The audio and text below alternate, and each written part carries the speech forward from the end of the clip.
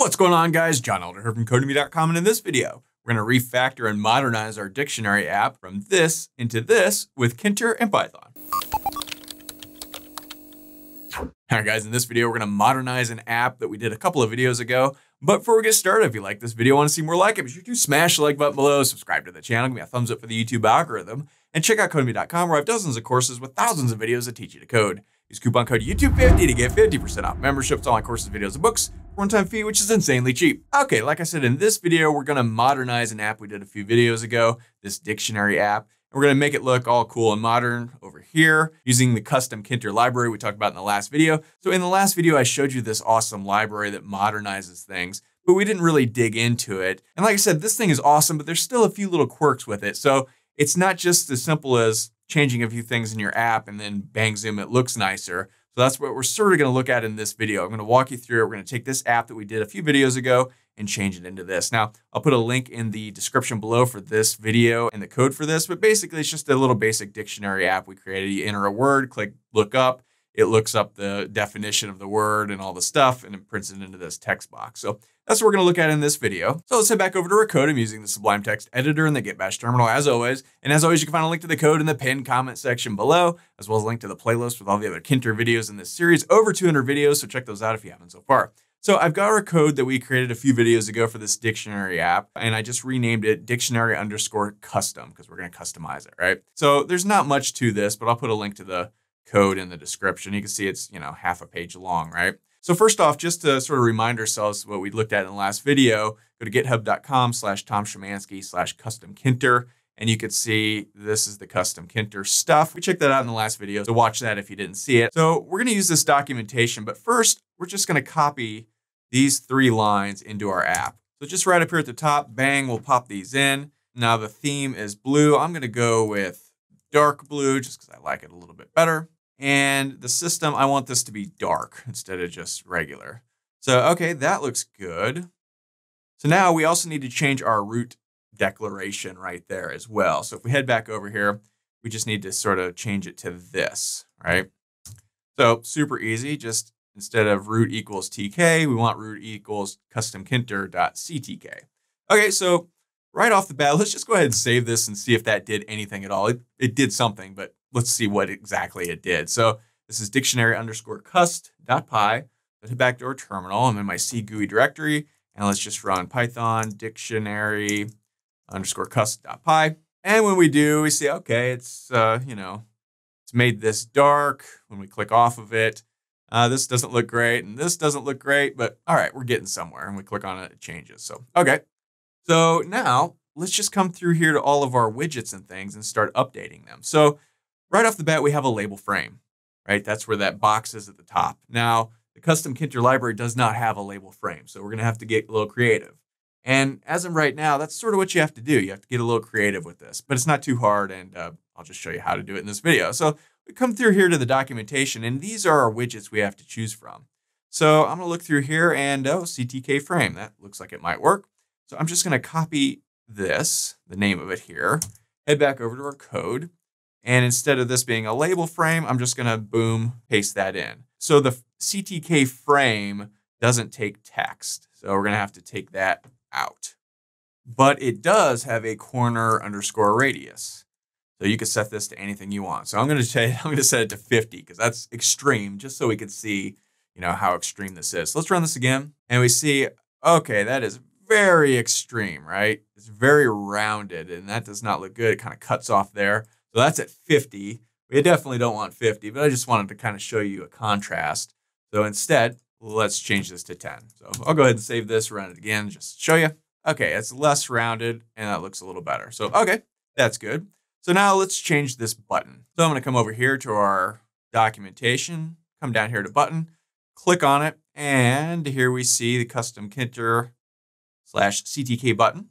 So I'm just going to go ahead and copy that. And again, we have border width, we have radius, we have width and height we can change, which is nice. So I'm going to come to our button, and I'm just going to pop that in there. And, for now, I think I'll just leave everything the same. So let's go ahead and save this, run it, see how that looks. And okay, it's a little bit bigger than I might want. Instead, I'm going to just resize the entire app, and that'll be fine. So let's just do that real quick. I'm gonna come up to the top in our root geometry, and let's just change this to like, I don't know what, say 620 by, I'll make this a little smaller, 470, let's say. So let's go ahead and save this, run it, just make sure that looks okay. I suspect it will. Okay, so that's a little better. And okay, so now we have this entry box, this big white ugly entry box. That's no good, we need to change that. So back to the documentation and just come down here to entry. Piece of cake, copy this guy. Now you'll notice about the entry, it has a width and a height. And the regular Tkinter entry widget does not have that. We have to hack around it by changing the font of the text inside to change the thing. So this is much nicer. I like this a lot. So let's head over here and let's pop this in. Instead of entry, we want CTK entry. And while we're at it here, it does not take a font, like I just said. Instead, it has a width and a height. So let's give this a width of like 400 and a height of like 40. See how this looks. Run this guy. All right, that's looking nicer. Notice the border. It's kind of chunky, right? We can change the border width of that as well. So let's do that. I think default is 2. So come back to our entry here and just give this a border underscore width of 1. So save this, run it, see how that looks. All right, much nicer. The text in here is white. We might want to change that. Also, we can give this placeholder text. So let's do both of those things real quick. So I'm going to go placeholder underscore text, and I'm going to set that equal to enter a word. And we can also give this a text color. So let's go text underscore color, and I'm going to set this equal to silver. Nothing too radical. All right, so let's run this. Now you see we've got placeholder text that says enter a word. That's nice. When we click on it, boom, it disappears, and the text is silver, and that looks good. Okay. So very quickly, we head back over to the documentation. Here are all the other things you can do with this. You can do the foreground color, background color, text color, placeholder text color, placeholder text we already did, and the text font, right? A little bit different than font. It's now text font, right? So you can still change the font. You just use text font instead of font. So, okay. And all of these widgets are the same. I haven't mentioned it, but there's all the different arguments in the documentation. So for instance, the frame we were just looking at earlier, here's all the different attributes you can play with, right? Same thing with button, right?